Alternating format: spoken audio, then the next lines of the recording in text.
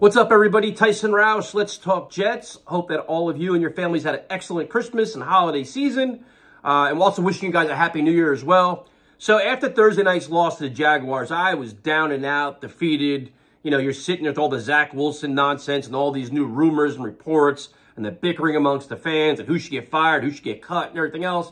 And there was an outside chance that the Jets could still be in the mix, but a lot of things had to happen. So you're watching football yesterday, and a lot of those things started to happen.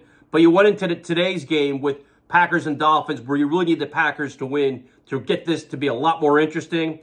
And it's like, just when you try to leave, they suck you back in. As Tua Claus came up with 3 interceptions, the Packers win, and the Jets have a whole new life here. So the Jets have got to win out, and now the biggest thing will be the Patriots, where this is where that second loss to the Patriots is a killer. But the Patriots play the Dolphins next weekend. So there is a chance that if the Dolphins beat the Patriots, that Jets-Seahawks game is going to be huge, man. You win that, that last game, Miami's for a playoff spot. So it's interesting, man. I'm excited. It's nice to have all these. This scenario is pretty clean cut now. It's just you got to win. It's the most important thing.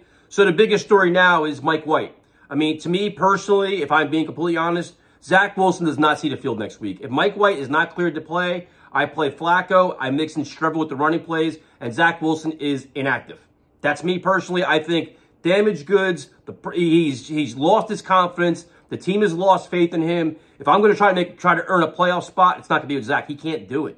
So I would go Flacco, I would go Strebler, I'd have Wilson inactive. But me, I'm ready to donate my ribs. I'm ready to just give them to Mike White. I'm willing to do anything to get this kid played because he gives you the best chance to win. So Seattle by no means is an easy team, but you know, I think the Jets defense, if they clean up their act a little bit, and I think they know what's in front of them now. They have a long week. They have a long rest coming up Thursday night. Yes, they're traveling across the country, but they're rested. They should be focused. They should be motivated, and they know what's on the line now. There's no excuses here.